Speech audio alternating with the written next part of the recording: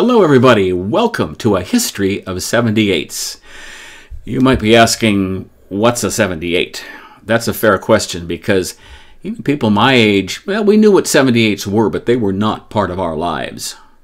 In fact, the 78s were no longer produced regularly 4 years after I was born, before I even started school. Any flat disc record made between 1898 and until the late 50s, about 55, and playing at a speed around 78 revolutions per minute are referred to today as 78s. Now, before this time, before 78s were kind of established, in fact, before there was a specific standard speed, records were anywhere from 78 to 80 revolutions per minute. And that made a difference. If you had a record player that played about an 80 revolutions per minute and you bought a recording at 78, well, it would sound just a little bit too fast and a little bit too high. Okay. On the other hand, if you had a record player that played at 78 RPM and you bought a recording that was made at about 80, it would be a little bit slow and a little bit lower key. So, you know, it wasn't that bad, especially, you know, the novelty of just being able to play music in your own home anytime you wanted was huge initially. And people got by with that. You know, the record industry got by with that. But eventually people wanted a standard so that you could count on a recording sounding right, especially for those who had perfect pitch and things. It drove them crazy. And so the 78... very specific 78 speed was established. We'll talk more about that in the next episode because it involves math and engineering and all kinds of things. I always thought 78s were chosen, or the 78 speed was chosen because of the convergence of two things. If you went too slow, you didn't have much quality because there wasn't much electronics involved in making a recording initially. It was pretty much what goes into the tube and gets jiggled around, or you know, on the record in response to that sound, and then playing back is the same thing. The needle is read and it's amplified back into a horn. That was what you got. You know, and you were dependent completely on the sensitivity of the needle during the recording and during playback to determine the quality. So you didn't want it to be too slow because it just wouldn't sound good. 78 was about as slow as you wanted to go to get good quality. You didn't want to go too fast either, though, because you couldn't get a full song on a record. The record would have to be, you know, bigger than the room to get a full song on it if you went really fast. So, in a way, 78 was kind of a compromise, but the specific speed chosen as a standard was all about engineering and math. And again, we'll talk more about that next time. What I want to do in this series is I want to get into a lot of the details of recordings of records, or phonograph records, as they were called initially, of course. We'll get into a little bit of the history of how the phonograph record came to be used to record music and comedy and other things for you to play in your own home. But we'll also get into the choice of 78s, the content of the 78s during the time when they were popular, and the evolution from 78s to 33s and 45s and vinyl records. We'll talk about all of those things in turn. But a big part of each of these episodes, I want to play a disc for you, because I want you to hear in totality what kinds of things were recorded during certain times, during certain years, and what kinds of things were considered entertaining, which will be revealed in some of the comedy records. So it's a twofold purpose. Yes, we want to talk about the history of 78s, but part of understanding the history of 78s is also hearing some of the 78 recordings made primarily, I think, in the 1910s and the 1920s.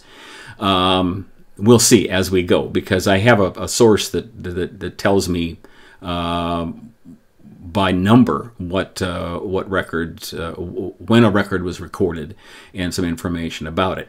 So the first recording I want to play, in fact, is the one I held up for you. It's called a Broadway Medley, and it is played on an instrument which is somewhat reviled these days, but which I personally happen to enjoy. An Italian accordionist by the name of Pietro Dairo. That's my admittedly amateur pronunciation, but I think that's fairly accurate. Turns out he recorded made a lot of accordion records, but his older brother made even more. So the Dairos were accordion masters who made a lot of recordings for people to bring into their homes. The recording was a very popular instrument in the early 1900s.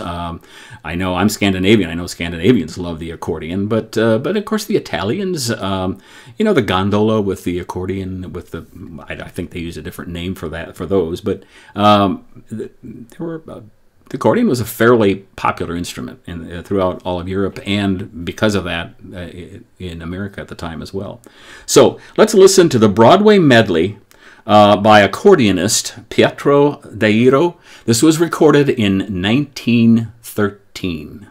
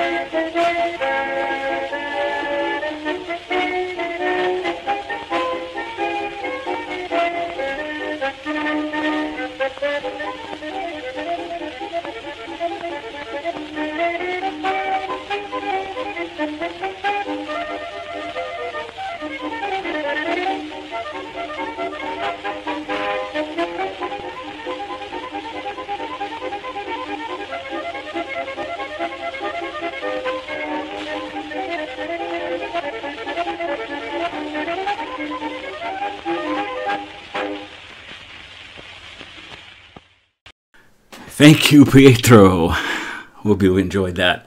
We'll play the B-side of that on the way out. You'll hear a little bit of that. The duration of 78 RPM recordings depends on the size of the disc. There are the 10-inch discs that this recording was on, and then there are 12-inch discs. Got to get them far enough away so you can see the difference. The 10-inch discs are about 3 minutes, and the 12-inch discs are 4 or 5 minutes per side. And there's 2 sides to each record. So sometimes in the history of recordings, an artist would release a single, either a 78 or in later years a 45 on side A, and the one that they thought was going to be big, and it turned out side B was more popular. So, sometimes even the recording executives and the artists were fooled by what was popular and what was not. I noticed in detail that it wasn't until about 1910 that most records were recorded at about 78 to 80. Before that, it was anybody's guess. Basically, you had to buy a phonograph and records that were recorded at the same speed the phonograph played. By 1910, you could buy a phonograph or a record player and be fairly confident that any record you bought would play fairly accurately, not completely accurately. And it wasn't until 1925 that a very specific speed was chosen and became the standard for recording and for playback. And that's very important because you have to understand the recording industry was making an investment in the recording machines, and the consumers were willing to make an investment in the phonograph player if they knew they could play any record that they could buy, that it would play on that machine.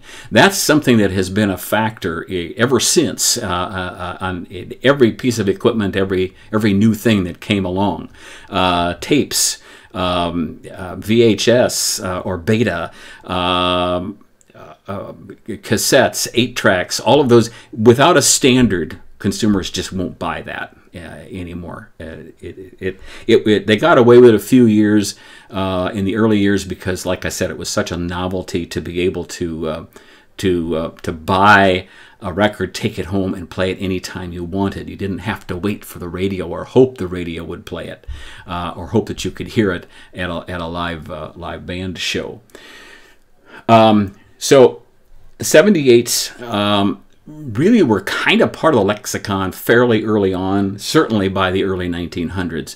But it became a standard in 1925 and remained a standard for 25 to 30 years. That's pretty good for standards. A word about the present situation. I read recently that vinyl recordings are actually outselling CDs. For 20 years, nobody wanted anything to do with vinyl records. CDs were all the rage. And now CD sales apparently have dropped, and I knew vinyl recordings were on the rise because of people who wanted them for nostalgic purposes, to remember records. And there are purists who insist that the analog sound of a record is different, possibly better, than the more precise but perhaps too pristine sound of a digital recording. That has also always been the case. Of course, the best is a live performance, but we can't all do that anytime we want. None of us can do that anytime we want. We're dependent on a group who's willing to play at any moment. Radio kind of did that for quite a few years. The early years of radio, you didn't get music unless you had a live band in the studio playing the music. And one of the reasons for that was because the recording industry would not let radio stations play records, or at least discourage that.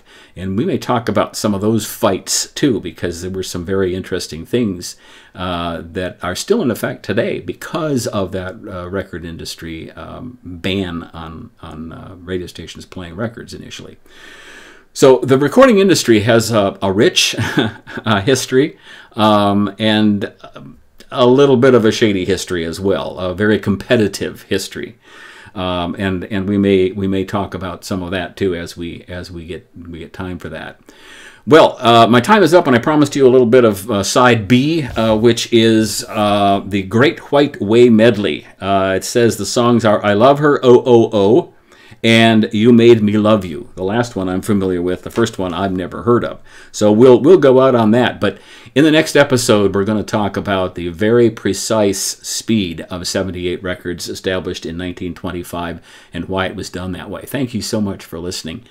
Join me again for the next episode of A History of 78s.